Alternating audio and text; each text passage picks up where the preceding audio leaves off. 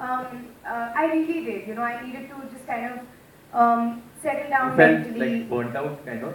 Yeah, I don't know. Yeah, strangely I did because it's such a different world for me. You know, I come from the world of banking and academics, and for me to just be in front of cameras all the time and have that pressure and just answer, like even answer your questions. I was always happy, but inside I was always like, I needed to just sort some things out, which I feel now. Like now, the kind of dedication and now the kind of concentration I have on my work is only because of this break. And of course, I wanted to work on my body. Yeah, I was like 27 years old. I couldn't wear a pair of shorts.